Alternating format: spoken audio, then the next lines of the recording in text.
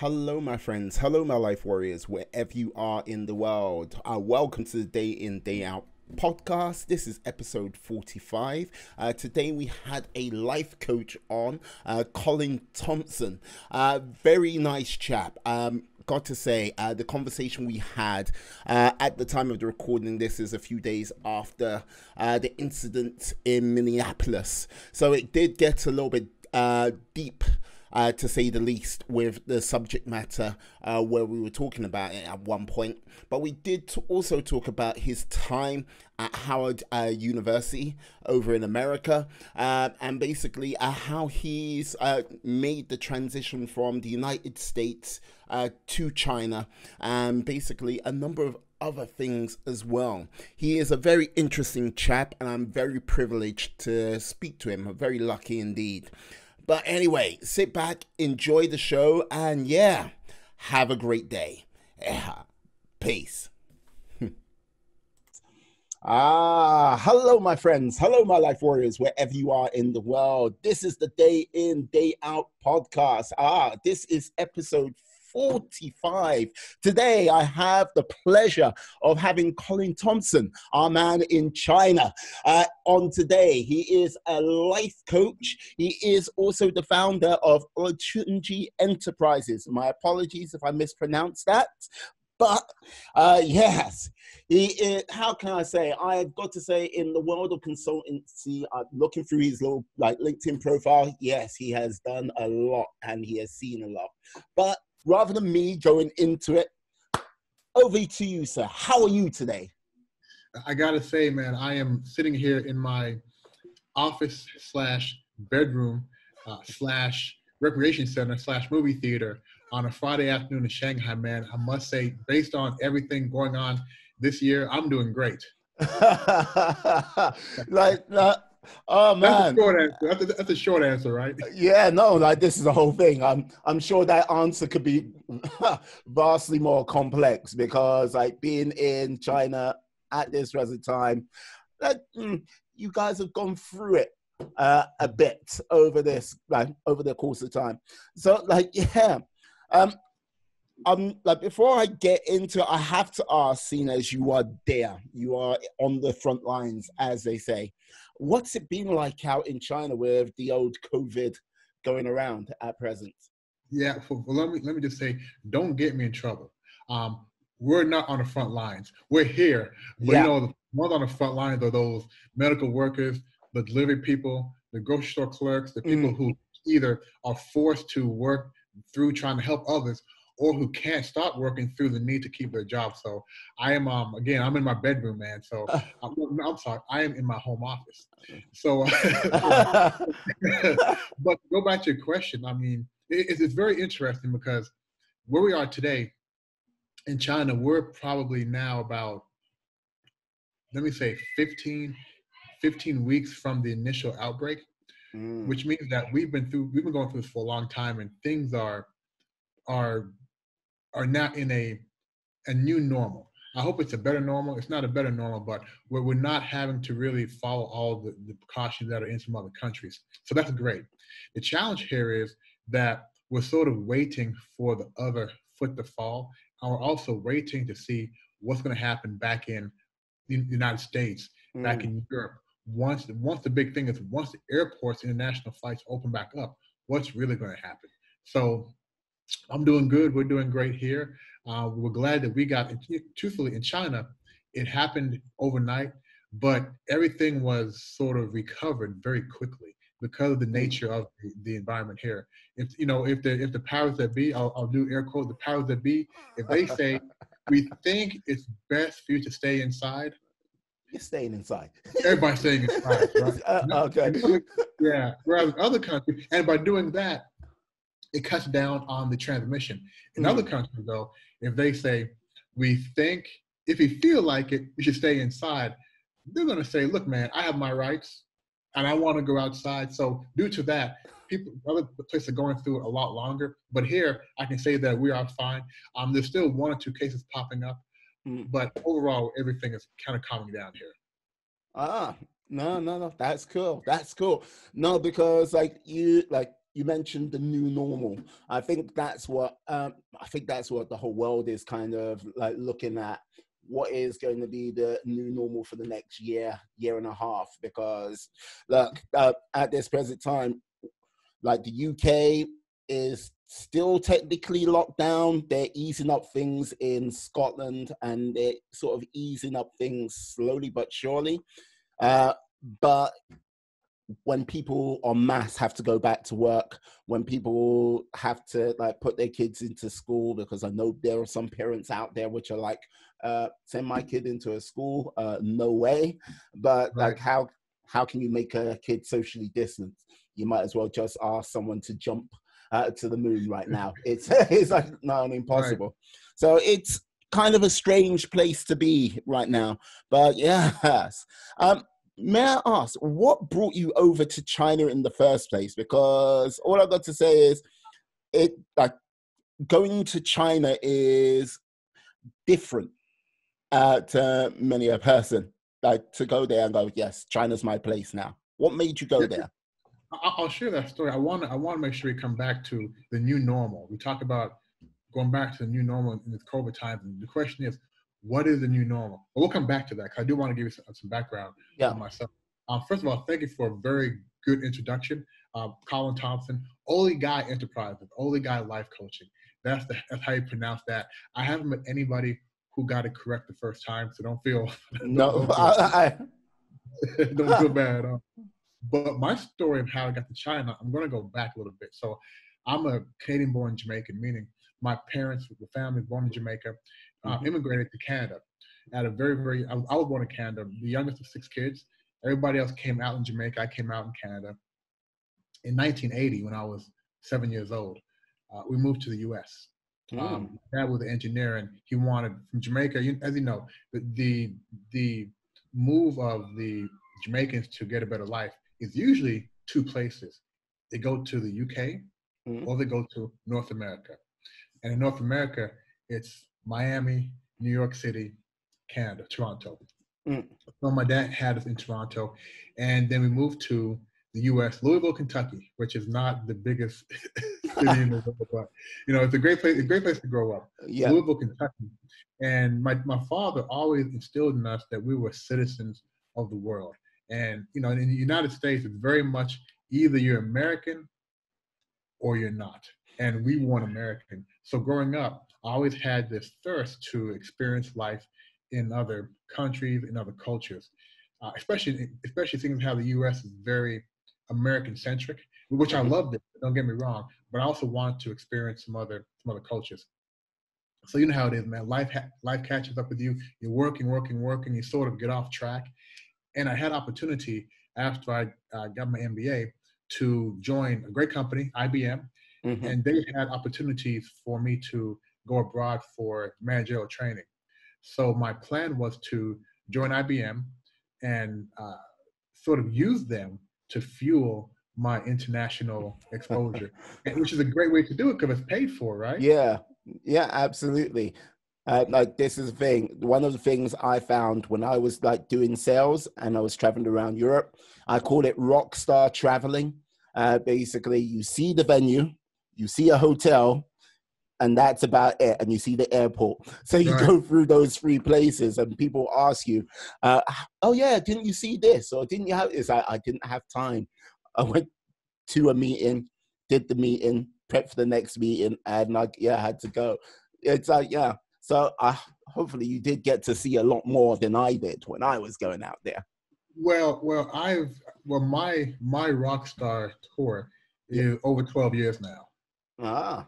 So I've seen a lot of the country of China. I started in Shenzhen, China, which is in the south.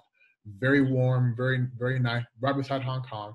So I spent 4 years there before coming to Shanghai, which is a totally different environment from the southern part of China.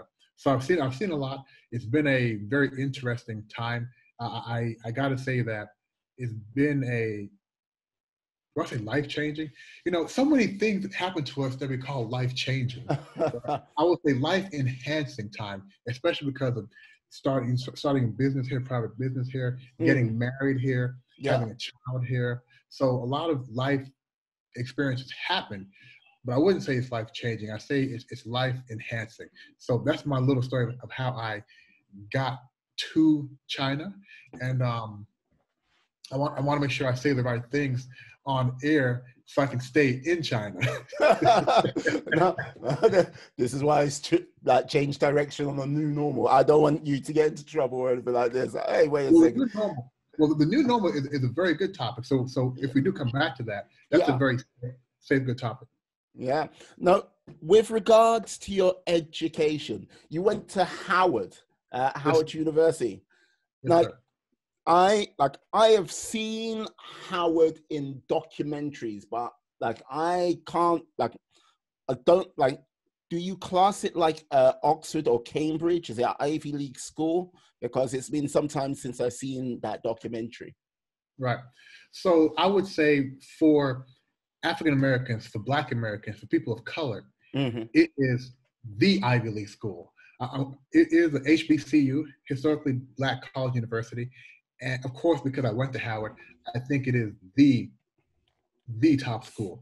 The other HBCU universities, Morehouse, Hampton, Coppin State, Jackson State, they may get mad at me for that, but I think how it is, especially how Howard was established, gosh, I want to say 100 or so years ago. I don't know exactly, but how it was established, and one of the first universities where free slaves could go to school. And when I was a student there back in the early 90s, Howard was producing the most doctors and engineers, the most African American, the most Black, doctors and engineers. So a very good school, very much an academic school. I was fortunate enough to go there for my undergraduate degree. I have an MIS degree. Also fortunate enough to get my double concentration MBA there. So I have an MBA in e-business, also MBA in supply chain management. So Howard has treated me very, very well. And I got to add that had it not been for getting a sports scholarship, I probably would not have gotten into Howard, because when I was younger, academics was not my thing, right? Sports is my thing. But I went on a wrestling scholarship, and luckily I was able to get the scholarship and keep it over those 4 years. Ah, so what sports scholarship did you get in with? Wrestling. No, you see, that's the weird, like wrestling. When like, okay, people in the UK, when we hear wrestling, it's all like sort of, yeah, WWE type thing. Like with regards to sort of like Roman Greco wrestling, anything like that. No, that's not even a thing here. So you had to be like, what weight were you wrestling at? Well, let me say to the vast majority of Americans, it's the same thing. You tell somebody you wrestle, they think of Hulk Hogan. Right? They don't think the real wrestling. So I wrestled in high school. I graduated wrestling 160. Is that right? No, 152. 3 years there. Then this is pounds, not kgs. Yeah.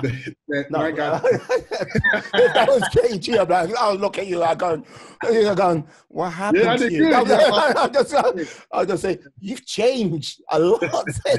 Yeah. So my first 3 years at Howard, I wrestled 177, and then my senior year I wrestled 190. I believe that's the case. Yes, 190. So again, very fortunate that I was able to not just get a partial scholarship. I think it covered books and housing the first year, but it got me into the door. All of my siblings went to Howard as well. So yeah, coming from Jamaica, the parents there want you to go to a very special school. Just like parents in India want their kids to go to the top schools in the United States. Same thing with Chinese parents. So when we talk about going to university in the United States, it was really more, what is a top school? And luckily, my sisters were more bookworms, very. So they had the straight A's, and they set that precedent by getting into Howard. And once they were there, and you got to understand, Howard is in Washington, D.C. Louisville, Kentucky, Washington, D.C. is very different in that in Louisville, Kentucky, you may be one Black guy in the room, Whereas in Washington, D.C., it's Chocolate City. So it was the first time I was going to a shopping mall, everybody's black. Going to environments where black people are doing things. So once you get a taste of that, you want to go back. So with my sisters living there, we go visit, fall in love with it, and slowly, one by one, one by one, one by one, we started making our way there. So my older two brothers went to Howard as well. Ah, I see. If you were in Washington, D.C., now this might be a long shot, but there was a club in Washington, D.C. called Tracks. I swear it's called Tracks. Tracks. Like, basically, don't ask me what part of Washington, D.C. it was in, but all I know is it was like, friend went, yes, we're coming here. I was like, okay. Like, security. I know of a gentleman's club. I'll say a gentleman's club called Tracks. Right.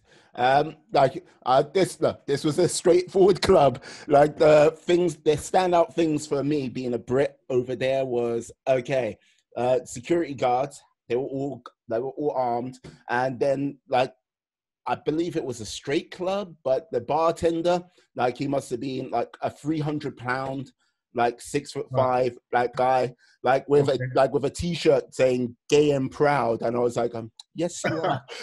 Just like, yes, you are. Like, yeah, and because they couldn't read a British passport, they gave me a tag so I could drink. So off you go. I was like, thank you very much. Okay. Yeah, well, I know of a track. Let me clarify. When I say gentleman's club, that's a as you would say, where you're from, a proper way of saying a strip club. So I know of a track that was a strip club. That I got to say, we were thankful that you did not have to be 21 to get in. I'm very, very thankful for that. That's a long time ago. Awesome. So, like, with that, college life in Howard, like, look, you stayed there, did your degree, did your MBA, like, while you're doing your wrestling, like, it must have been academically a very tough place to be, because look, for something which is the equivalent of, like, okay, like Black Harvard or Black Yale, it must have been like a challenge each day just to get through all of that. Well, it was very interesting because I think that for me, it wasn't academically difficult the first semester because I wasn't focused on academics the first semester. I was a freshman in college, coming from a very small city, going to I remember going to Howard my first week and meeting Black people from New York City, from New York City, from California, from Miami, and in Louisville, I met a lot of Black people from Louisville. So it's the first time meeting people from different parts of the country who have different ideas, who dress different, who talk different. I remember, my freshman year, they'd always talk about my country accent, which I love, right? So the first semester, man, you're just meeting new people. And like I said before, we had never been exposed to an all-Black environment. So being in Howard, very, very high expectations academically. I'll tell you what turned things around my second semester. The women, because Howard has probably at that time, like a 5-to-1 ratio from women to men. And, and one thing,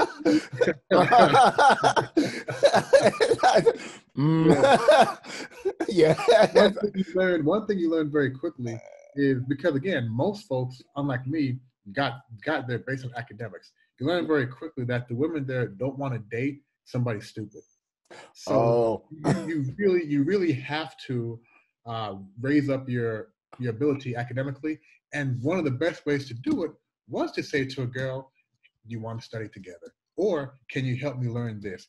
And so by doing that, I was able to, have a very healthy GPA by the time I got through Howard. But I think Howard, I got to say, really taught me knowledge of self. Because this is not a bad comment on Louisville or any small cities in the U.S., but a lot of times you don't really learn the true history. Our history books in high school had one paragraph on Black history, and we only read that during February, Black History Month. And of course, it was only about Dr. Martin Luther King. It wasn't until you got to Howard where you really learned about the Black diaspora, about all these Black historians, all these people who really changed the trajectory of Black people. And you get very, very proud, very, very proud. And my freshman year was the year of the Rodney King riots. Oh, okay. Right. Yes. So I remember on campus, the campus just really being very, very conscious and proactive that year. So for me, it was not just academic, it was also really figuring out as a Black person in the US what my place is or what my place could be, and learning that our ancestors, whether you're from Jamaica, Africa, the US, our ancestors all paid the price for us to have opportunity, and how it really taught us about responsibility to make sure that we make sure that we're actually doing something after we graduate. So we taught to be very, very conscious. But it was a fun time, man. Howard was, as you can imagine, it was a very fun time. I would say that. I will not delve into any deeper just in case I get you in trouble with your community. But like, yeah, I can imagine just basically like getting a rich history of what the Black community have done in the United States. It's one thing, and like, you know what I mean, it's a very powerful thing, but actually getting the sort of point of view from Black people throughout the whole of the United States, also from most probably other countries, which actually like showed up there. Because what you tend to find, wherever you are, whichever country you're in, you have this sort of fixed point of view from that particular part of the world, the country, and you don't really sort of like go, okay, what's that person thinking? And they see things quite similarly sometimes or completely differently to what you might be thinking. So being able to get that sort of knowledge, pull that together, yeah, it's great. And especially with in an environment where it is very intellectually strong, which I don't think people get an opportunity to put themselves into that place of discomfort enough these days to do that. Right. It's very interesting you mentioned that because, as I mentioned, we came from Canada into the United States. So coming from Canada, being in an environment that I think was more culturally diverse in skin tone and in freedom of thought. And then going to the US, my father used to always, this is going to sound very, very bad, but if you talk to any of your contemporaries from Africa, from UK, from outside the US who moved to the US, one of the first things they question is why Black people haven't done more. Because if you've made it from Jamaica to the US or Africa to the US, you've had to really bust your ass. You've really had to work hard to get there. When you get there, you're going to take advantage of every opportunity. So when we moved there, my parents always told us, don't get caught up in feeling sorry for yourself. Work harder, work harder, work harder. Don't fall into the same trap a lot of African Americans fell into. Now, my parents were traditional Jamaicans who didn't understand the history of African Americans in the U.S. So there are obvious reasons why Black people in the U.S. are still trying to be an equal part of the country. And I say all this to say, our mentality was a little bit different. And one thing Howard did, it introduced me to other Black people that had a similar thought process that we did, but were from the U.S. I got trapped into just thinking that all Black people had the same mentality that Black people in Louisville had, which was fine, but I did not have. Colin? Oh no. Oh, I lost you for a moment, but you're back. I was like, what? I was just like, whoa. You were saying, like Black people for Louisville, like in that same mindset. Right. So long story short, I think Howard showed me that there are a lot of different ways of thinking amongst Black people in the U.S. And I can't give props to not just Howard, but how Black people in the U.S. have really taken advantage of the opportunities that our ancestors have brought towards us. And I'm trying to watch what there are things taking place in the U.S. right now. I'm trying to clear out of my mind because it's I'm just very proud of where we are as a race in the U.S. right now. Yeah, like this is the thing. I would say with like, I think the problem is at this present time, there is not enough like sort of emphasis on the positive, which goes on amongst like the like black community over in the States. And basically, like, I wouldn't say not so much a worldwide thing. I would say here in the UK, there needs to be a little bit more of the positive.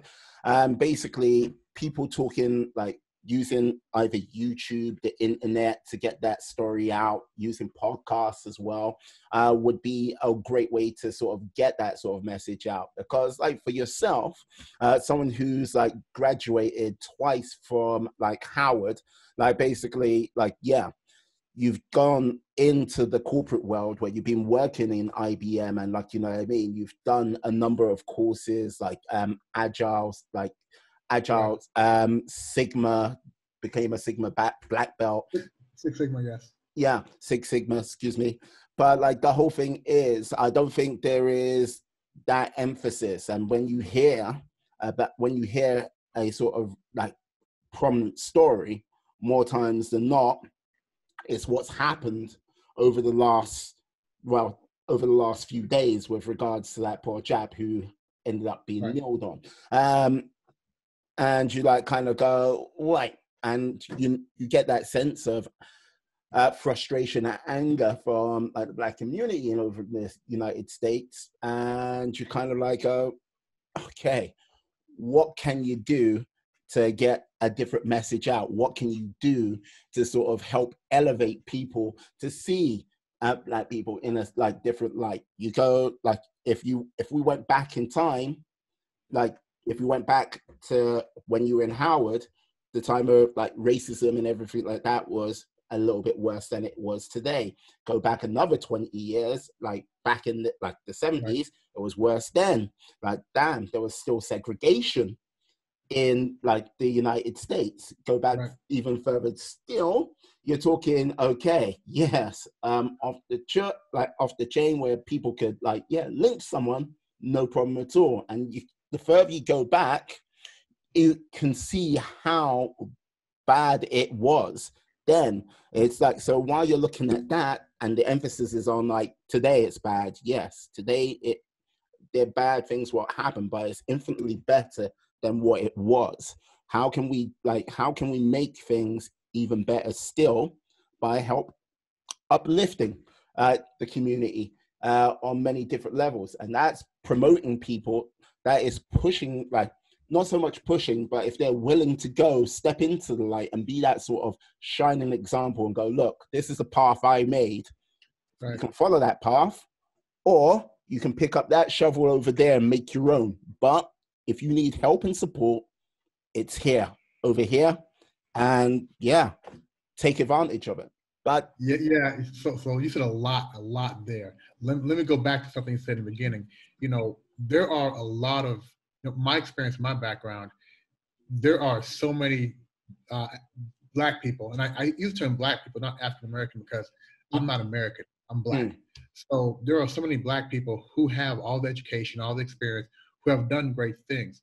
But there's a band called The Roots. I think you heard of The Roots. Yeah. And The Roots had a song. They had a song years ago called False Media. Right now, if you look at the images that media puts out on black people, it's usually stereotypical and negative. So it's not so much that black people aren't doing it, because we're doing it big, we're doing it great. However, the narrative in the US is different. What they want to show in the media, what they want to put out there is different, because they want to make sure that the powers that be stay the powers that be. So I think if you look at what's taking place now, I want to say it's worse now than it was before. However, in my personal opinion, I think it's the same old. The only difference is over the past 5 or 6 years, we're now seeing videos of it. We're now actually seeing things, seeing these crimes perpetrated against black people. We're now seeing it. But it's not really changing much on a day-to-day basis. So, the frustration right now in the black community is the same frustration we had for Trayvon Martin. Same frustration we had for Michael Brown. And the conversation, the dialogue going on now is, when will we arrive at that tipping point? And I don't know, and I hope that we don't, because if we do arrive at a tipping point and we sort of fight back as a minority in the U.S., we will not win that battle if it's a physical battle. We have to economically, we have to find different ways of doing it. And I think, and this may differ from where people are from culturally, but if you look at African Americans and the Black folks in the U.S., since slavery, after 400 years of slavery, and having to accept what happens to you, accept the atrocities of slavery, and then after that, not having the ability to vote, not having the ability to change things, what that meant was Black folk had to accept a lot of things. And that became part of our DNA, so to speak.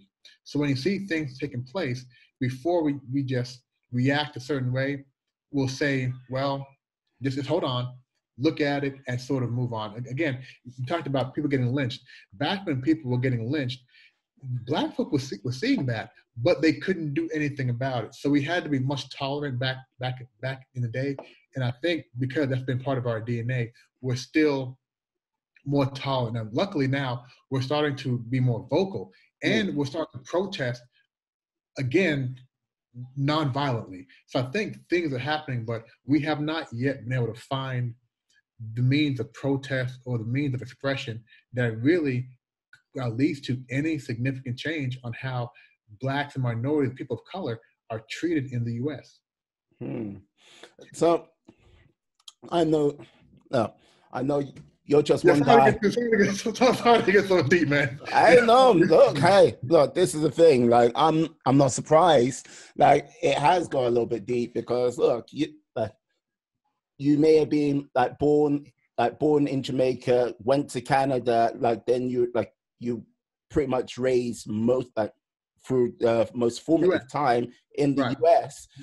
It's going to be something which, even though like some people go, you're American, but you are American, because just by the words you use, it's not like a case of us and them. It's like we, and you know what I mean. So you the things which have happened, from a dog walking lady in New York to the poor guy who got nailed on, you know what I mean. There are all these little things which came up over the last few years. Can't have that lady with the whole barbecue thing.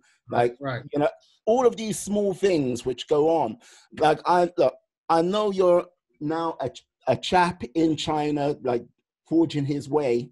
But what would you say would be a key thing to really sort of maybe turn that, turn that ship around, to make things better?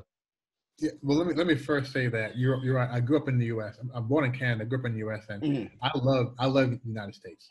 I love the United States because of the people there, the culture there, and it is one of the freest countries in the world. The question you asked me, what would really turn things?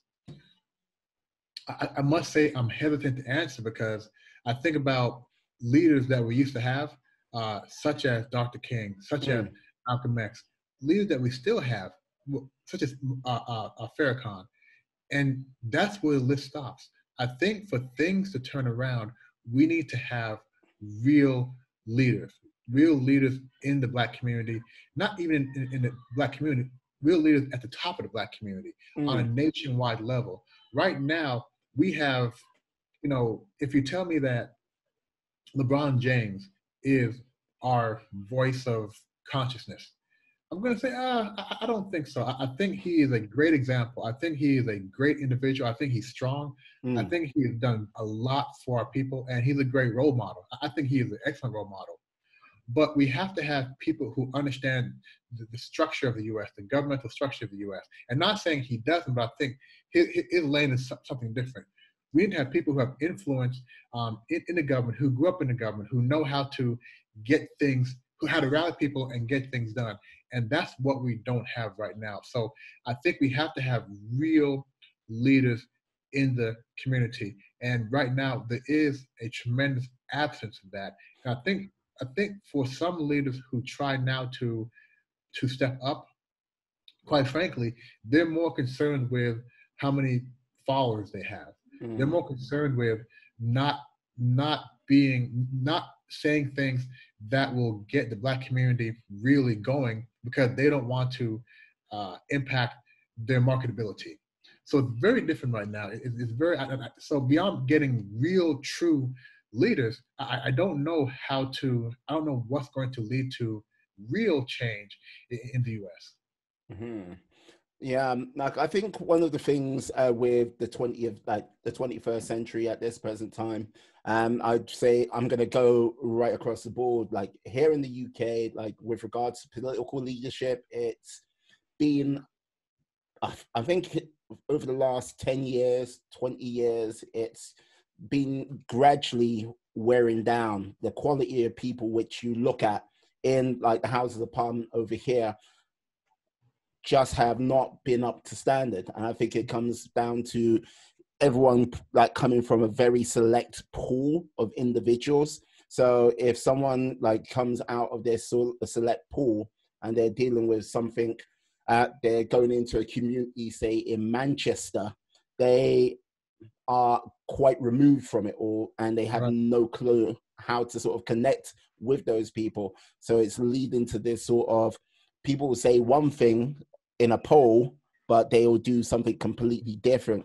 And from what I've seen over in the States, I think it's gone the same way. Like the sort of like leadership over there politically has sort of like gradually been worn down to like something which, if you kind of look at a politician today over in the States compared to a politician maybe 20 years ago, it's a different beast. And you would like go, oh, you're like going, oh, where's the standards right there?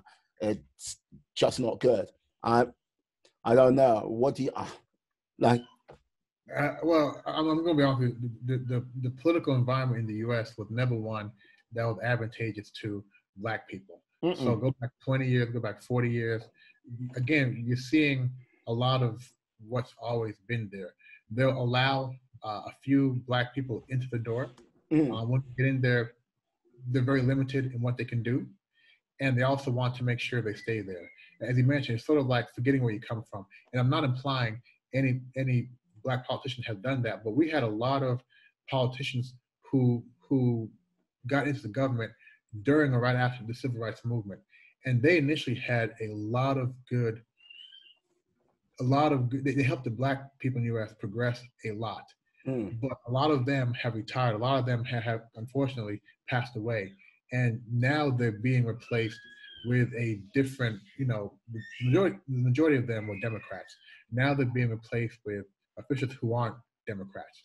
So it's hard to really look to a government. And again, look at what's taking place over the last, I want to say 100, 75, 50, 40, 30, 20, 10, 5, 4 days in the US. Not much has changed. And what we're seeing is the opposite. More people, I'm going to say the majority, I'll just say more Caucasian people are being even bolder now in showing how they really feel about things. You brought up the example of the woman in New York who called the phone because of the confrontation in the park with her dog. Even though she was breaking the rules, she knew consciously that because she is a white woman in the US, and if she can pick up the phone and call 911, and the word she used was African American here threatening my life. Now, if that call took place, let's say in the southern part of the United States, he may have been shot on the spot.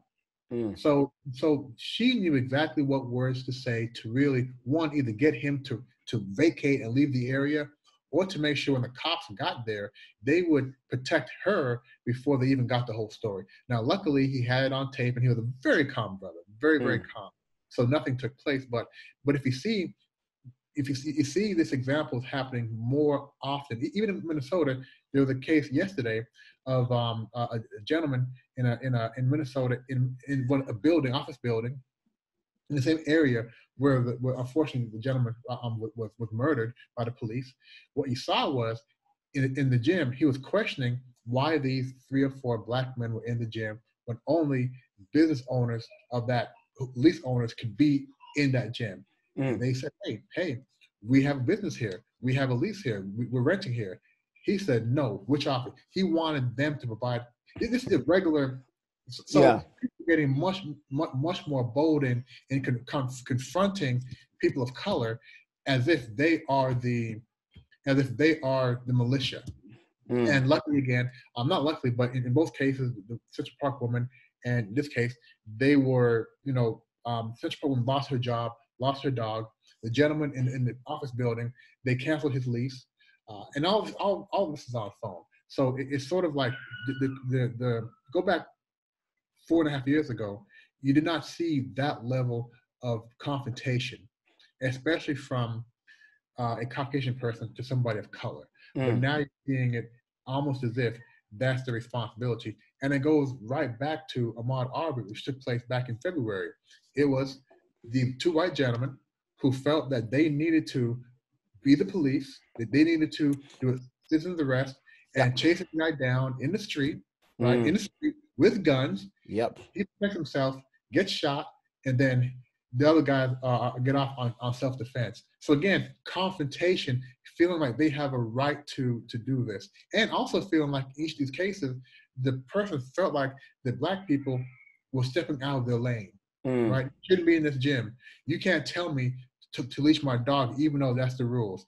You shouldn't be jogging in this neighborhood because you may be causing trouble. So I know I'm going on and on, but it's a very frustrating thing, especially I have a 10-month-old baby, and he's a young black man. It's a very terrifying thing knowing that I have to sit him down and hammer home what he can and can't do when he gets older, and that plane touches down in the U.S. It's a very sobering thought about having a conversation. No, and I can imagine. Congratulations on your 10-month year. Thank you, sir. No worries. Like, yes, I'm sure the little bundle of energy is keeping you up at night.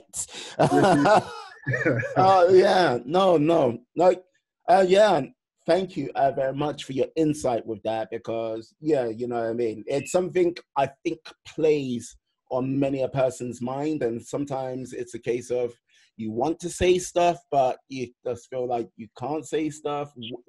What is the right thing to say? What is the wrong thing to say? And have you sat down and really thought about it rationally? Or because there's sometimes where you just see it and I'm sitting here in the UK and I'm like, what the I'm lose my word, anger kicks in, and I have to take a breath for a moment and go, okay, let's see how everything plays out, and then see all the evidence, and it's like, okay, I've taken my time. That's just blatantly wrong. What you gonna do about it? And you don't see anything done. So it's like, right. Had you asked me this question 1 week ago, 2 weeks ago, I probably wouldn't go so much in, but it goes back to the frustration. I was having a conversation this morning with another African American here. He's from Baltimore, and Baltimore is one of the cities where you have a lot of police abuse, so not a lot of trust there. And we're talking about the need for a leader in the U.S. And the problem is people are not willing to really speak their mind. So I have a life coaching business. As a life coach, I'm open to everybody. I told him I know I'm doing this interview today, and I don't know how much I want to talk about this because I don't want to alienate myself from future clients. And at the end of the day, I said, look, my clients want authenticity. And I'm not going to not speak my mind and share what I think is a very important message because I'm scared of losing business. This is about life and death. This is literally about life and death. And unless something happens, more Black people are going to continue to die. That's why we have to do something. And I don't know what that something is. And each time this happens, what do we say? We say, oh, wow, we must do something, but Mm. nothing really, really is getting done. And as a community, I don't know what has to happen for change to really take place. And it's a very, very scary situation because it seems like it's legal, accepted, or business usual that not just police, but white citizens can abuse, kill, confront, and try to belittle people of color. Mm. Yeah. So if I went too far into it today, I apologize to you. Oh, But this is it's too far. It's too important, and maybe because I went to an HBCU, historically black college university, maybe because I went to yeah. Howard, I feel a responsibility to make sure that the people know how I feel. I'm not Mm. speaking for all blacks, but this is how I feel as a black man who grew up in the United States and who is scared, terrified of of what can happen to me on any day of the week living in the U.S. Mm. Mm. Like, was that one of the reasons why you like went to China instead? Was it a case of like what was that driving force? I know, like, yeah. Well, if you ask some of my family members, they'll mention I had just broken up with my fiance, and that's one of the reasons I wanted to get out of Yeah. the US. Distance But pain. yeah, yeah. But it goes back to really wanting to live life abroad. And I'm going to come back to your question. When I first moved to the U.S. from Canada, in Mm. Canada we had neighbors who were Indian, white, a lot of different colors and cultures and hues, and I never felt different. I never felt black. The very moment we moved to the U.S., you felt black. Don't go to this neighborhood. Don't Mm-hmm. do this. Watch out for this. You're going to be viewed. It was very, very different. So I always felt like I always had a different experience, and I wanted to see how that experience was really outside of the United States. I wanted to use my passport. So again, I made a decision and sort of made a conscious effort to get my MBA and join an organization that would give me an opportunity to go abroad. So it wasn't that they said, "Hey, Colin, here's an opportunity." It was more of during the interview process of the company, what opportunity do you have internationally? And I made them very well aware that my intention was to get experience. Now, 18 months after I joined IBM, I went abroad, luckily. So it wasn't necessarily driven due to my ex-fiance and whatnot. So, but I got, because I did want to get experience. And quite frankly, I didn't know it was going to be China. But at that point, I was ready to try any culture. You know, let me free in a culture. I'll find my way and I'll learn my way. And it's been a very good experience. But again, my thirst to really understand and increase my cultural intelligence is what led me to go abroad. Ah, excellent. And how has China been for you out there? How's it been? Wonderful. Earlier we talked about the image that is portrayed of African Americans and Black people in the U.S. Mm-hmm. One of that may not be one that may not be so true. Also, when the media portrays Africa, it may not be in the best light. Well, when the media portrays China, also it might not be in the best light. But I can tell you, I've had a very enjoyable time here, and other foreigners have as well. Now, again, I'm in Shanghai, which is one of the most culturally diverse cities in the world. And what I appreciate the most about living here is I have friends who are French, friends who are Irish, friends who are Indian, from the Caribbean, all over the world, literally all over the world. And we all interact with local culture, and we all interact with each other. Whereas in the US, you know, I may know a few guys from Africa. I may know a guy who's on an internship here who has an English accent, but not so much. So here it's very culturally diverse, and they really look at foreigners as people who have who are bringing value to the country. So I haven't had too many issues here due to being Black or being a foreigner. Now, of course, because of COVID, there are some things taking place that are unfortunate here in China. But my path here in China has been one that's been very well. And I gotta say, living in a major city and living in a smaller city in China is different. Of course, when I first moved here, yeah, people coming up to me, touching my skin. Because Yeah. I was back in 2008 in some smaller cities. You're literally the first Black person they've ever seen face to face. Yeah, So like very serious. yeah, no, my friend, like one of my best like mates, like he traveled to China maybe about 3, 4 years ago, maybe longer, and he would say he'll be standing around in the street like waiting for someone to come along, then like someone would like sort of come in like just behind him like this. With the camera. Yeah, and like there'll be someone just like appear. They'll take the picture, and that person just disappear. It was like, Yeah. and he, Yeah. like he had that about 4 or 5 times a day. He said, "There's that, Yeah, yeah, there's very, that." very often. Very often. Initially, it's very frustrating too because you feel like you're animal in a cage, and people are just looking at you, taking pictures. A strange thing is a lot of times guys would come and say, "Please take a picture with my girlfriend," and I'm like, "Where I come from, you can do that. You don't do It's like, that." it's like, okay.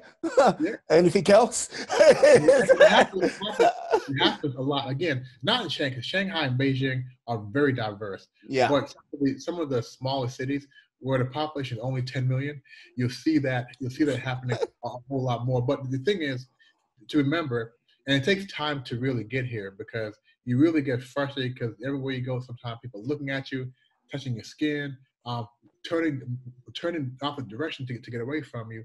What you learn though is most people here are curious and they're looking at you, taking pictures out of curiosity, not because of some negative stereotypes. And when I came here, I had my radar on, I had my shield on because of how Black people are viewed in the U.S. So I came here, and you get an elevator, somebody Chinese will look at you in the eye, look at you, stare at you.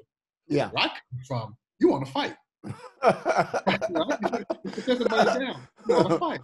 But here, it's curious. So it took a few years actually to get used to that and to understand that here, a lot of times people may think you're poor because you're from Africa. Right. So, it took a lot of conversation to explain to people how, yes, you can be Black and not be from Africa. You can be Black in England, you can be Black in the United States, in Canada. They really didn't understand that, even though they watch basketball, love basketball, Kobe Bryant, Michael Jordan, but they think everybody is from Africa. And quite frankly, they're right. We're all from Africa. But they may think you come from a poor country, but they don't feel like you're a thug, or you're going to rob them, you're going to give them any harm. So it's very much a different atmosphere. No, I see. So, you went over there with IBM. What was the main focus of you going over there? Was it for a particular task, or what was the reason why IBM went off to China? You go. Well, I like to think because they wanted to put the top talent in the top area. he says, "I just adjust these costs." Yeah, yes, the top talent. Yes, look in the mirror. I joined IBM in 2006 into really laying on my supply chain background. So I joined a 2-year managerial training, like a leadership program. 2 years, 4 rotations. My first 3 rotations were in New York. My final one was in Shenzhen, China, supporting a new business offering. We were doing customizations to hardware. IBM manufactures servers and whatnot. So if you think about Walmart, who may order X amount of IBM servers, what typically would take place is those servers would be delivered to Walmart and then configured for Walmart. What we were doing the configuration first and then shipping it, which meant that Walmart could be, any organization can be up and running a lot faster. Right. So I came in as the new manager for that business, and it was a very interesting, it was a great 2-3 years doing that. then the opportunity to move to Shanghai, Shanghai being the New York City of China, came up to go more into the business transformation side.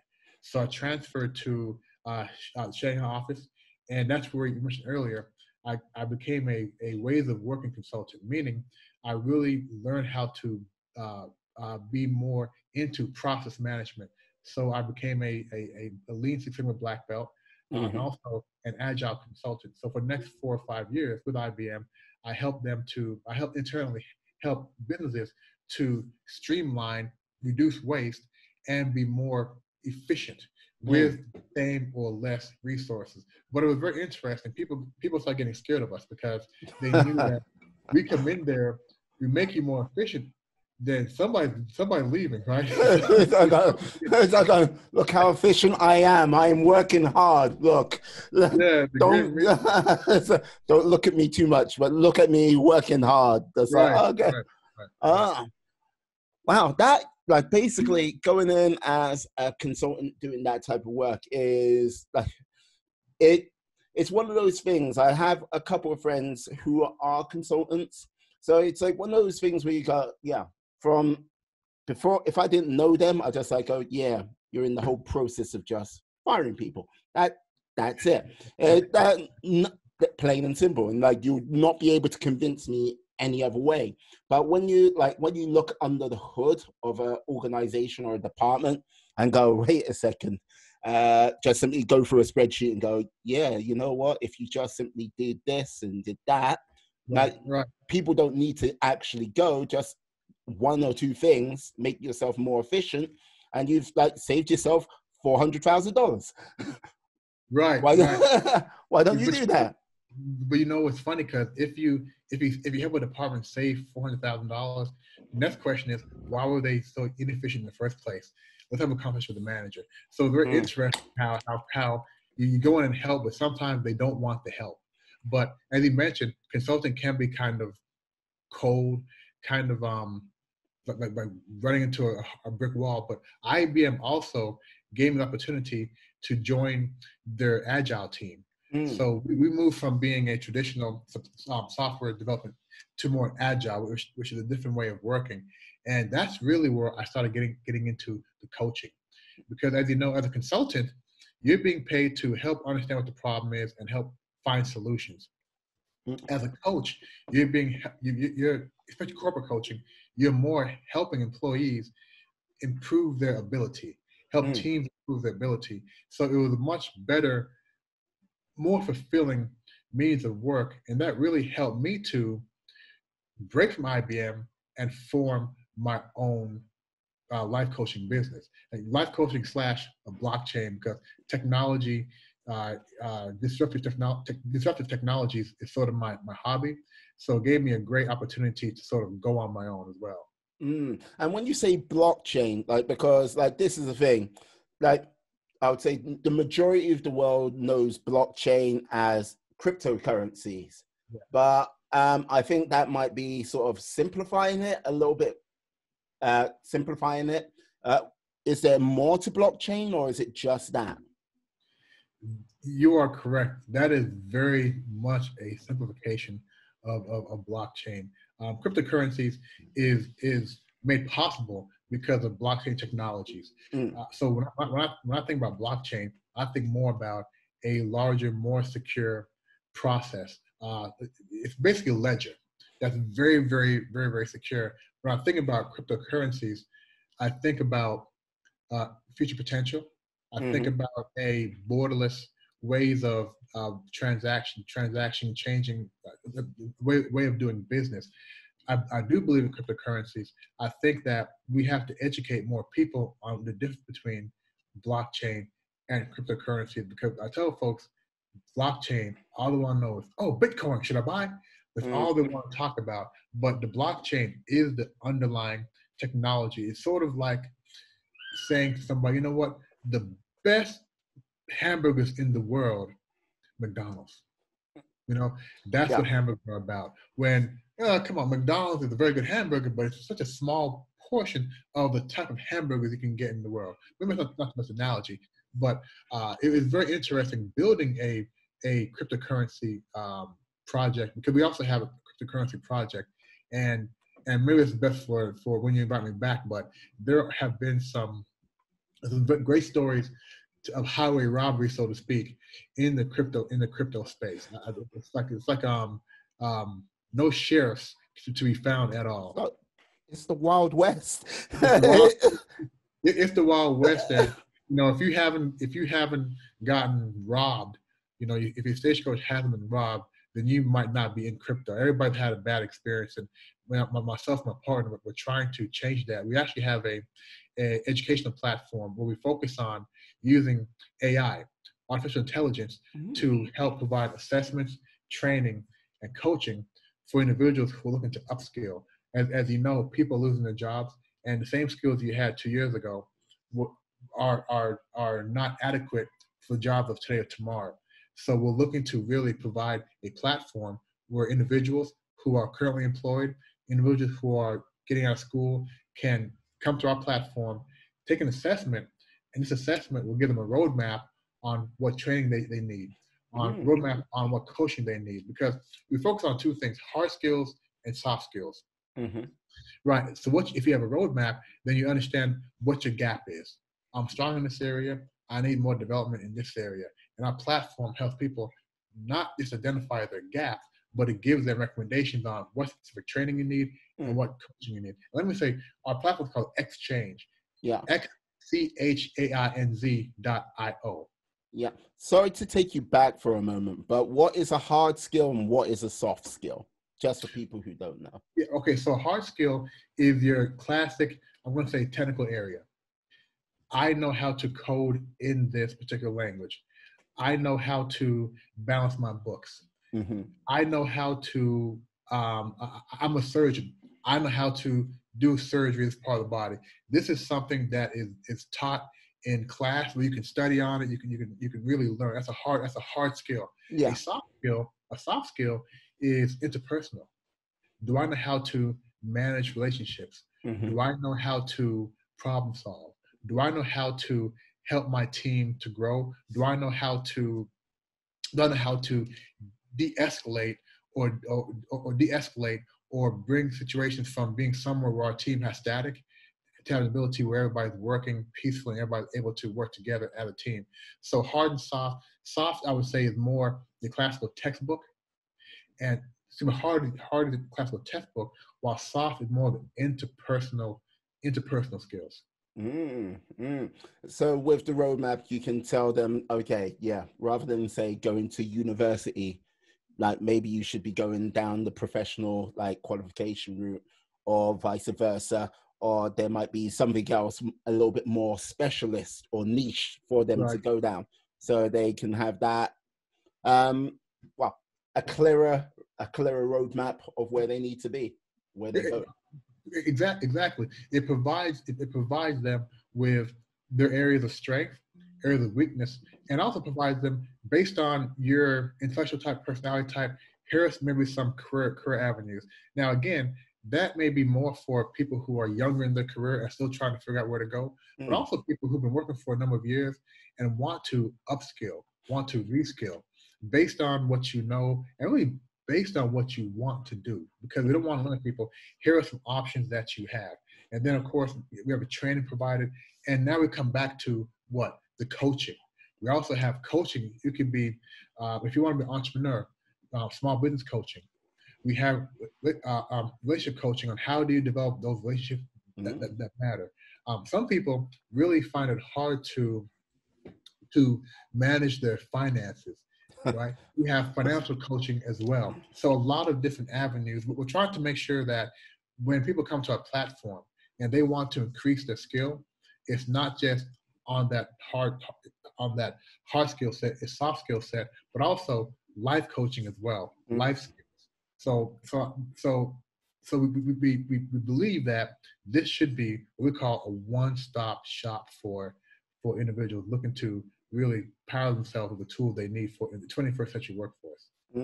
I think with regards to when lockdown world ends, and basically touching on what the new normal would be, I think the whole thing with the lockdown situation, I think it's given a number of people a lot of time to reflect on what they truly want.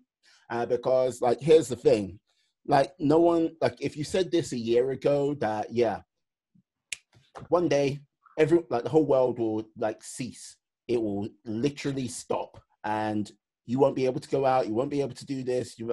And you list all through the things which lockdown has affected different places around the world. You're going to have people like going, you are crazy. No way. You know what I mean?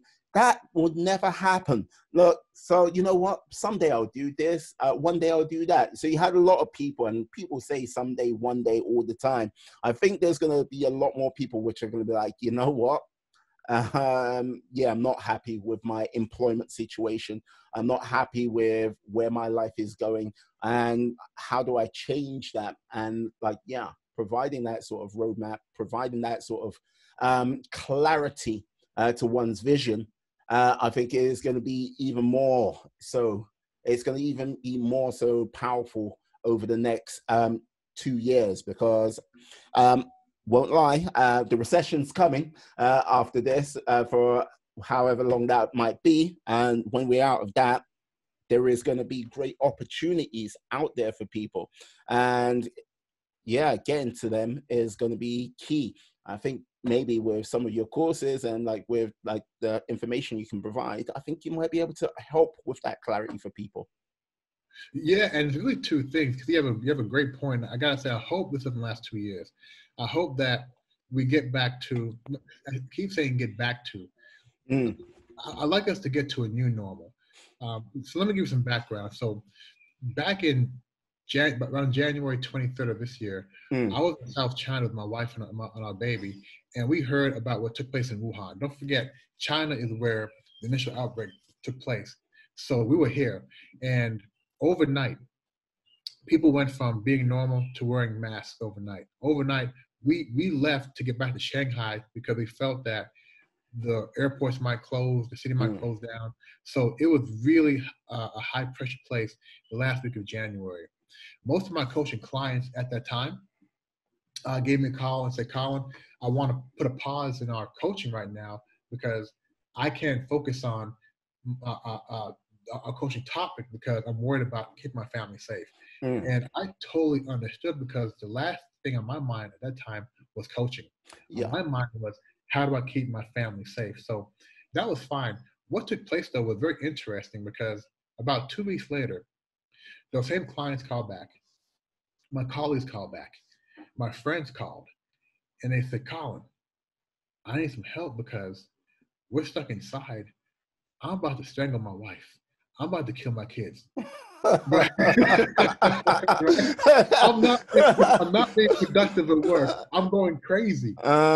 I'm getting all this negative news about I'm scared to open my front door. Yeah. What can we do? What can we do? So I started really doing more coaching on how people can make it through this COVID time. Then my family, now we're into maybe mid-February to end of February, and I'm getting a lot of emails from family, friends, and folks I haven't talked to since high school saying, Colin, you're in China.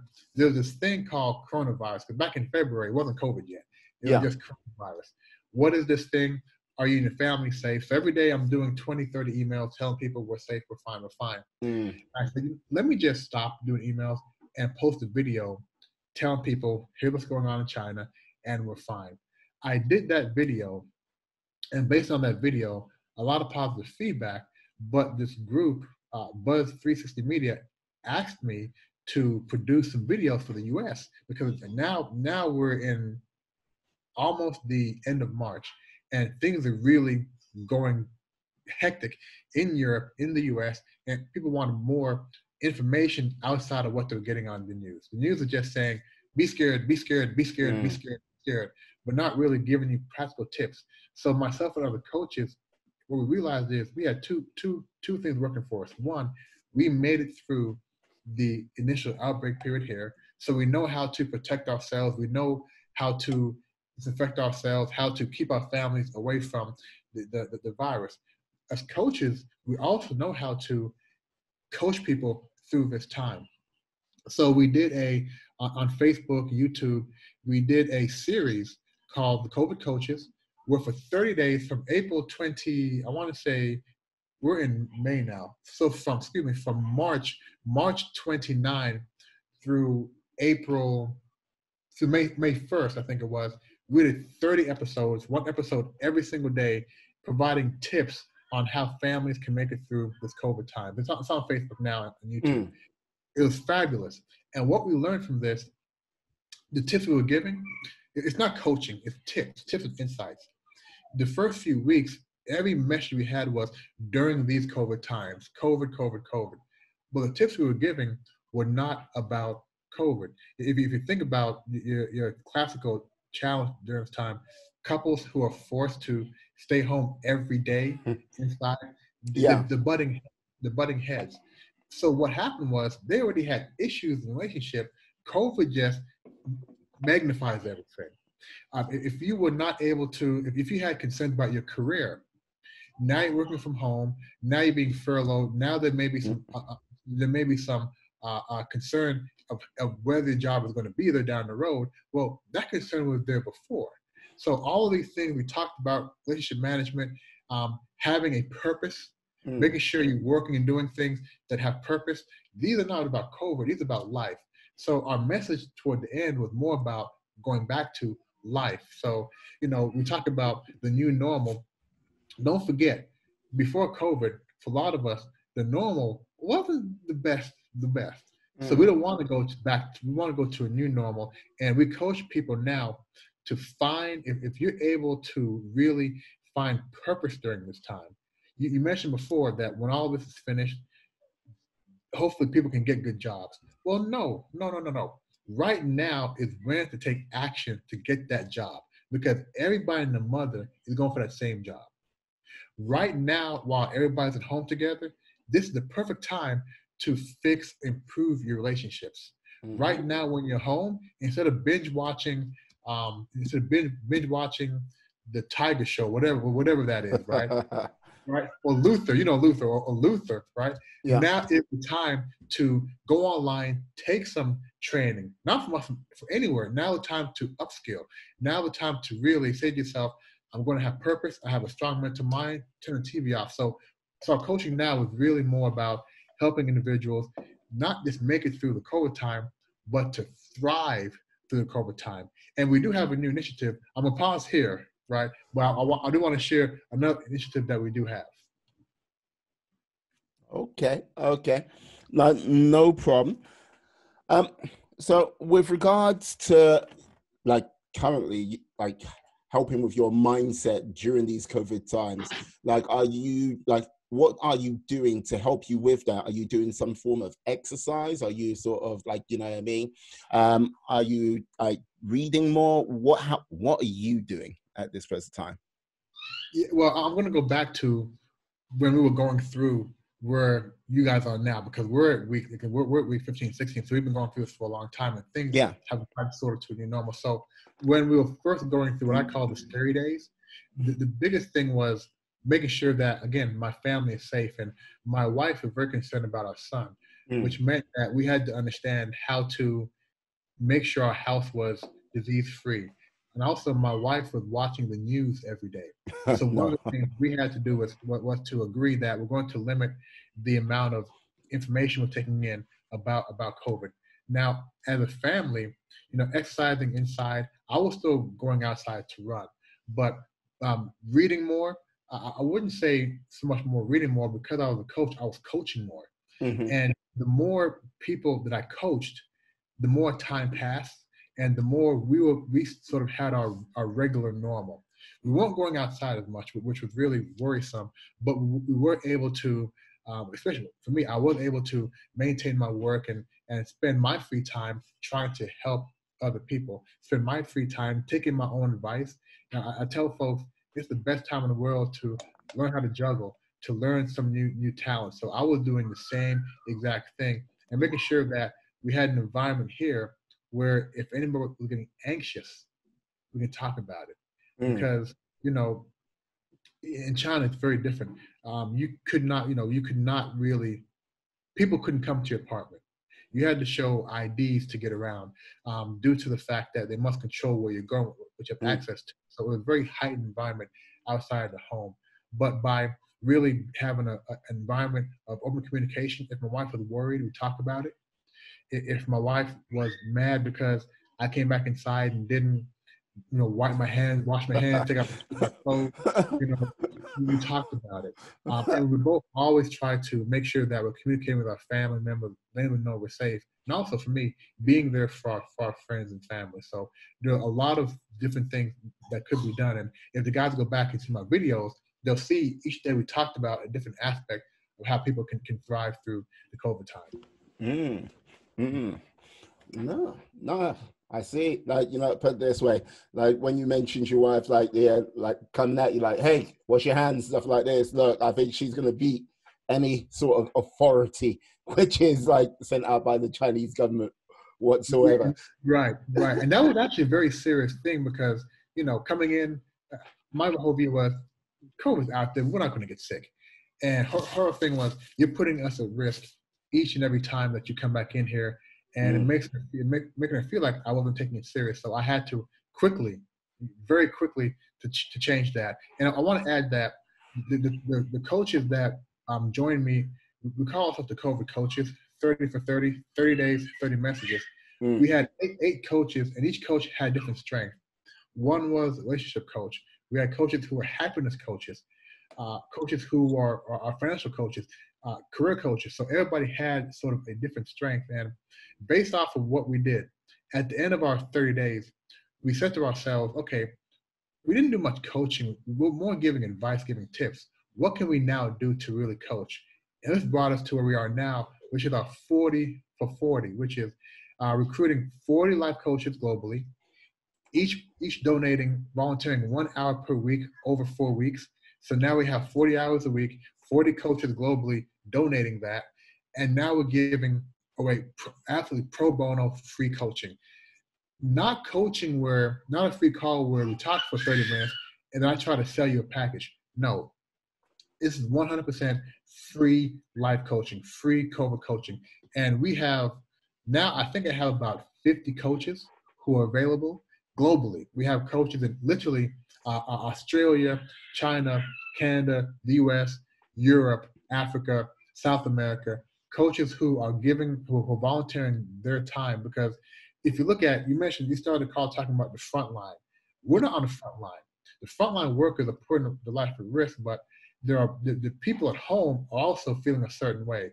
So we call ourselves the backline workers.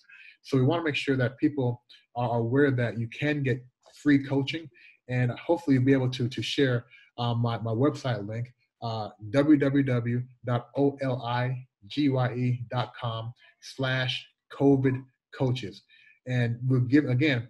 We are providing 100% absolutely free coaching to everybody. mm. Everybody. We talked about COVID coaching, and that's a shell. We know that it's really life coaching. So hopefully, more people will sign up because we think that the wrong thing to do now is to stay home and not improve. And coaching, we all know life coaching helps people improve, help them to find solutions. So hopefully, more people will take advantage of the free coaching that we do offer. Mm. Yeah, no. At this time, with regards to, yes, the lockdown and basically people's confinement, the physical, like everyone's sort of concentrated on the physical, and like, you know what I mean, like you got to be physically healthy, you got to physically keep in shape. But I think there has been a huge sort of blind spot when it's come to like basically keeping yourself together, people together mentally, and like with regards to like with regards to like suicides being up and stuff like that, and people who are unfortunately isolated by themselves. It's like one of those things where we're like human race, like we're not meant to be by ourselves. Like, you know what I mean? If it's a prison situation, they put people into isolation by themselves as a punishment. So like this sort of global thing, it's so much harder. I'm grateful I've got my lady who I live with, and that's sort of like, yeah, as much as she might want to kill me at times, and like there's times I look at her, the Chris Rock line comes through, and I go, yeah, CSI, they're thorough. So it's like, so yeah, but yeah, if we weren't here for each other, I think it'd be infinitely more worse. And like, yeah, any sort of thing you can do to help with people's mental state, bringing them to a positive light, yeah, I think that's priceless, to say the least. Absolutely priceless. Right. Like, but it's not, I'm sorry, it doesn't just come through coaching, because, you know, one of the best things people can do is two things. Call your friend, call your family member, ask them, hey, how you doing? And then when you feel a certain way, call a friend, call a family member, and tell them how you're doing. The worst thing people can do is try to keep things bottled in, and not be there for their friends and family members. You know, I mean, it's not so much about coaching. It's really about finding any sort of support you need, and making sure that you're not quietly going crazy. Indeed. Like, I hear that. I feel that big time. But yes, going to slightly take this into a different tact.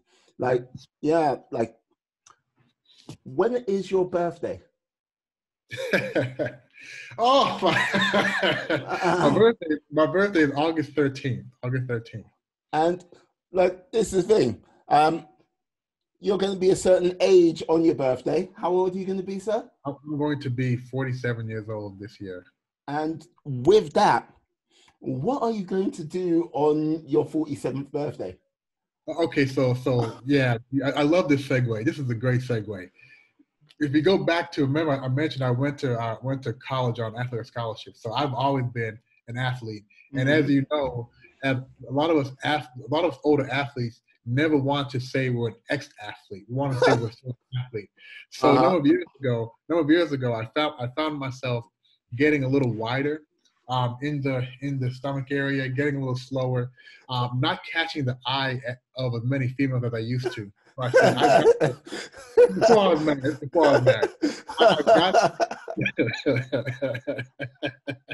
I've got to find some way of putting together some sort of tradition that keeps me in some sort of shape. And I love pushing my body physically to the limit and over the limit. I mean, I've done almost 30 marathons. I love really, and triathlons. I love doing that. So back in, I believe it was 2009, excuse me, I decided to start running my age in miles on my birthday.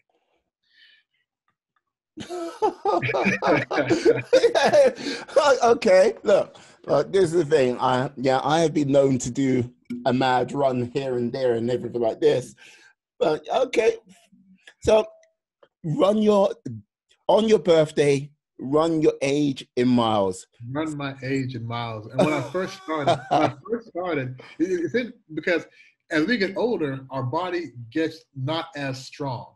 Yet this challenge gets tougher each and every year. And when I first started, I was in South China, which is hot and humid.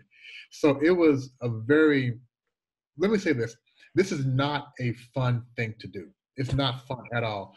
But when I'm there, exhausted, tired, those things, and I keep going, those things really make me feel good. So I usually try to start at midnight. You have some ultra runners who can run 100 miles in one day. I need all 24 hours to do this. So I'll start at midnight, maybe do a 4-hour run at midnight. Hopefully in about 20. Let me do this with kilometers. Hold on a second. So 20. Oh gosh.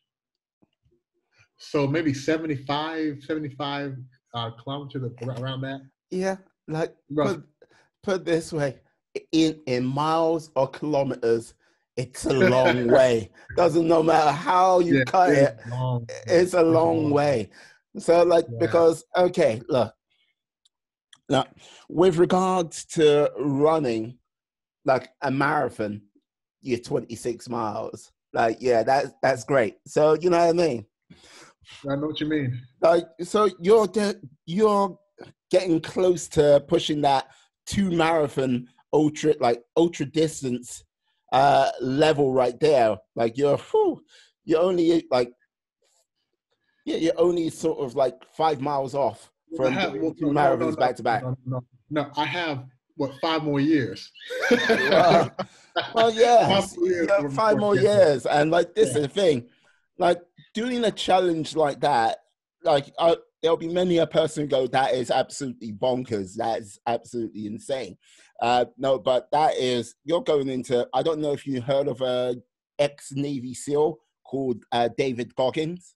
Goggins, absolutely, Yeah. absolutely.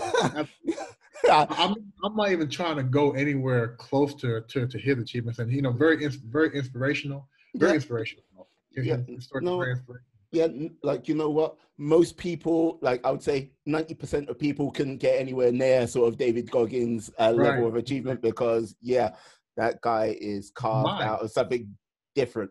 And, like, you know what I mean? That mindset, yeah, you see it very rarely. Documentary, if you haven't seen it yet, I would say watch it.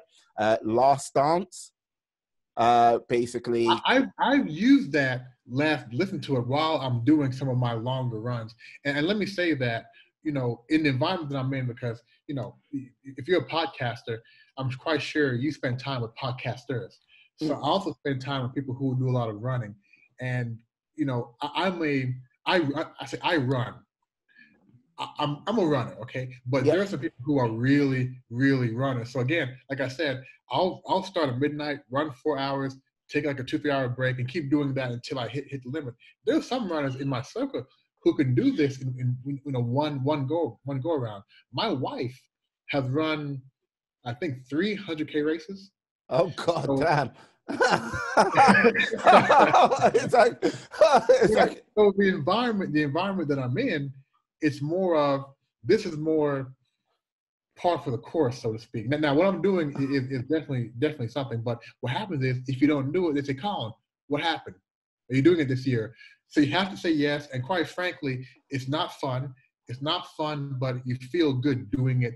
And I think about David Goggins. The reason I do it is because, one, it's not fun, and I want to quit, and I don't quit, which helps me to not quit in other aspects of my life. So I think the birthday run helps me to sort of uh, re uh, re tighten up, right? To yeah. to to get myself back in that proper mind and body set. Yeah, Yeah. So how many miles are you running each day to like get yourself in, like, well, keep yourself in shape to do this? right, right. I can say more for a week. I think for a week now, I'm up to about maybe just about 25 miles a week, 25 which miles. right. But if you break it down, it's not so much, because you may run 10 miles one day, and Mm, you have, right. So it's not so much. The challenge has been, due to COVID, due to coronavirus. Initially, March, April, not as much running. You go out and jog for a while, but not really running, because I can go out and run by myself, but when you run with groups, that's really when you really can do a higher mileage. It's more fun, but groups want meeting. mm. So, where I am now in May is where I should have been probably a month or so again, and now it's getting hot here. So I think the next few weeks will be very, very, very, very interesting training. But I'm looking forward to it, because again, it helps sharpen me. It helps sharpen me, and it's something that I'm trying to make sure that continues to be a tradition. Well, no, no. Like, put it this way, uh, I I understand. I feel your pain. Look, um, put it this way, every, like, more or less every day except beginning of this month and today, like I've run over 15 miles each and every single day. So I know Really? the, yeah. So like there was it Monday? I think it was Monday. I actually ran yeah, I did a marathon distance.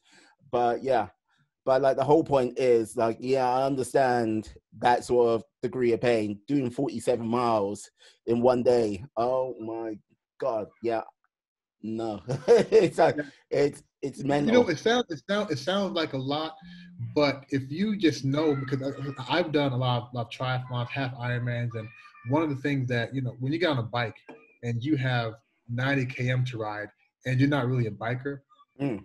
I have much more pain doing that than I ever did running. And one thing you learn though is every cycle, every time you cycle, whenever you're running, every km you go, you're getting closer and closer and closer and closer. So you say to yourself, if I'm out here for 10 hours, maybe walking a little bit, as long as I keep going forward, I will get to the end. So when I think about starting my business, I know that I'm going to succeed as long as I keep going forward. And that's also a strong message for people during this COVID time, right? And, as long as you are making strides every day to improve, you'll get to the end and you'll be fine. So I think me using sports has been a metaphor for my life, man. And I worry that, when I'm not able to be physical, what am I going to do? I worry I'm going to go crazy because it's such a big part of my life now. Yeah, no, like this is the thing. There'll always be something you can do. Put it this way, like, look, before COVID, like, yeah, gym, like going to the gym, my morning routine would get up, like do what I need to do. And then basically I would hit the gym before work, then either catch a train in to work or walk or run, and then carry on with the rest of the day, come back home, rest, do what you need to do. Now it's like I don't have access to a gym, and like, yeah, I'm expecting a delivery of dumbbells today because like those. I see your bands over there, right? Yeah, your band behind you. Yeah, got bands, so I've used bands, and like, yeah, but when my dumbbells arrive soon, I'll lift a little bit of weights. But like the reason why I'm investing in the dumbbells is I know like the way it looks, then like gyms might reopen in July, but most probably August, and they might close. Like might not go back. So when is your next event? Like running event, I don't do running events. Like I just simply go out, run each day, and that's it. Like I was meant to do the Paris Marathon this year. It's been moved back to September. Is it September? No, sorry, October. And at this present time, I'm not too sure if that's going to happen. So it looks like it's going to be 2021, possibly. Right. So, but the whole thing is, I'm running, like, one, help clear my mind and, like, you know what I mean? Keep myself going. And yeah, two, it's like my sort of gym surrogate at this present time. So I have to do something. Now, have you done a proper marathon? No, I haven't. Like in my life, I've only run 3 marathon distances. The first time I did it, I was like, yeah, I did it in like 4.5 hours. And I was like, yep, you know what?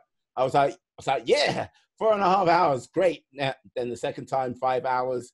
This time it was like 6 hours. But the reason why it was so long this time around is because I've been consistently running a half a marathon every single day up until that point. So it was like, yeah, my legs were like going, yeah, we'll carry you to the distance you want to. Kept going. Yeah, but don't ask me to like get a clip of speed. Don't ask me to do this. It's like going, yeah, if you want that, give me a week's rest and like then come back to the distance, and then we'll give you something else. But yeah. But I wish you luck in that first marathon, because when you cross that finish line, well, when you get through the last 6 miles, last 10K, when you really feel that burn, the pride you feel once you cross, it's funny because I guarantee you're going to feel like, yes, I've done this. I'm never going to do it again in my life. And then 2 days later, you're going to say, I'm going to sign up for the next one. So I wish you luck on that, man, because that is a tremendous accomplishment. And you motivate your family and friends also. Yeah. Like the thing, what I think is going to slightly mess with me, and like I've known it, like I know this when I've done 10K runs and stuff like this, or like we have a charity over here called Park Run, and like they used to when everyone comes back, they did park runs, like 5K. Right. Each and every Saturday morning. So once and you just like, all right, I get caught up with like the sort of the crowd running. It's like a little yappy dog inside me. Like, okay, everyone's running. Come on. Okay, yeah. Right? Come on.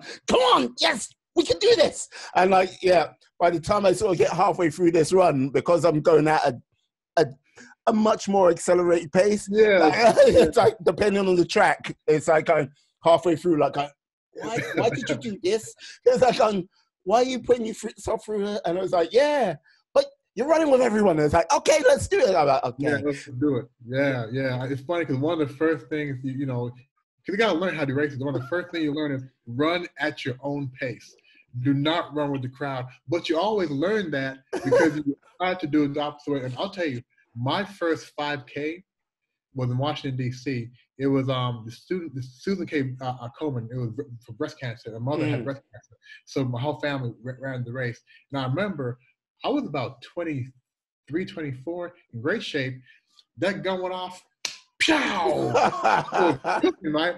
This older black gentleman, I'll never forget this, older black gentleman said, "Hey, young man, you may want to slow down a little bit." My mom like, "Man, you old man. You talking about old guy talking to me about running." Dude, about 3K in, I was dead, right? Walking. Who comes running by me? Yep. Hey, young man.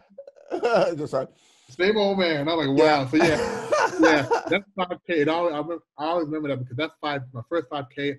I felt like it almost killed me. I mean, and it was tough, man. So yeah, that was a long time ago. But yeah, you gotta learn the rules of racing, man. How to run at your own pace and don't let those. Okay, run at your own pace, and sometimes you're lucky enough to have a very nice image in front of you. That helps you to take a little bit. Yeah, you mean like. Yeah, looking out at sea with dolphins come jumping in and landscaping, There's hypnotizing. No, but like I've got to say there was this one park run, and like there was like this, like it was me and this other guy. We kind of it was like we were unofficially racing each other, if you get what I mean. Like He went past me and like it was like, yeah, he was just ahead of me. I was like, okay, yeah. Then he had to stop and I went past him and like it was just ahead of him and like it was like going back and forth. Back and forth. Yeah. The last I was gonna say the last 200 meters, like it was like it turned from no to like okay, full on like running full speed. There was this other guy, this white guy, and like he got drawn into it as well, and he just went boom. He left us for dust, and there was just the two of us. Like any fool what got in our way that time would have just been run over. That's like someone like going, my kidney. And I was like, yeah, forget you. And I was like, yeah. Those are fun times, man. Those are fun times. The very big on ego. I got two quick stories here, right? Yeah. The first one, in races, you find a lot of times that people go back and forth. You may stop and get some water. Somebody passes you up. But after the race, and even if you sprint at the end, after the race, you always find a person say, hey, good job. Yeah. And it helps people to bond there. And I don't know if this is because I'm black or because I'm a foreigner, but a lot of times in China, if you go to a track and running around a track, it's sort of like people want to be able to run faster than a black guy. You know what you're saying, both, right? So when I'm running and they see me pass them, next thing you know, the pace gets faster. Right? And they want to either keep up with me, keep up, or try to pass me up, man. It's very funny because I don't know if it's because they don't want a foreigner or they want to have the pride to say, you know what, I'm running faster than a black guy, right? It's always very fun, man. I enjoy the camaraderie and the stories that running definitely gives you. You had a great story yourself, man. So I enjoy the running stories. Absolutely. Oh, wow. We're on an hour and 45 minutes. If you could give people like how they can find you, like website, social media, that'd be great. That'd be outstanding. So let me just say www, everybody knows that, OLIGYE.com, Oligye.com. If you go there, you'll be able to navigate to all of my information.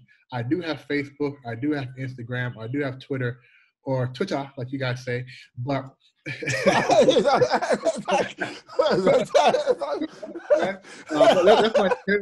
my terrible British accent. Because I've been in China for the last 12 years, so when Facebook came out, social media, we really don't have that much here in China. So I just started using social media a few years ago. I did my first tweet, I want to say last December. Okay. My first Instagram, I want to say last December also. Facebook, I'll go on longer. So if you navigate to my website, oligye.com, you can then navigate to find me. And again, so there are two things that are in my space. One is life coaching, and you can find information how to get a hold of me for life coaching. The other side is the blockchain educational platform, which is not on that site, but we're building that out now, and you can still navigate to that through there. But that part's not ready yet. So go to the website, and you can also on the website get access to those 30 for 30 coaching episodes. They're 100% free. Go to the website. Also information for the COVID 40 for 40, where we want all of your listeners to embrace life coaching, take a stab at life coaching, go to our website and register for a free life coaching session. We're not selling you anything. We're not going to close the call saying you want to buy anything. No, we're going to close the call helping you, guide you through improving your life. So check out the website. We have all the information there. Superb. What I'll do, I'll also put that information in the show notes and the description. So yes, everyone go out there and find them. I got to say, thank you, Colin. This has been very entertaining. And I'll definitely get you on again, especially when your blockchain site's up and running proper. We can talk about that and go into a little bit more detail. But yes, once again, thank you, sir. Excellent having you on here. I'd like to say thank you to one and all, to all my friends and life warriors out there. Have an excellent day. Stay well, stay safe, be excellent, be fantastic, be all the positive bees you can be in this world and more. Thank you very much for watching the Day In, Day Out podcast and have a great day. Peace.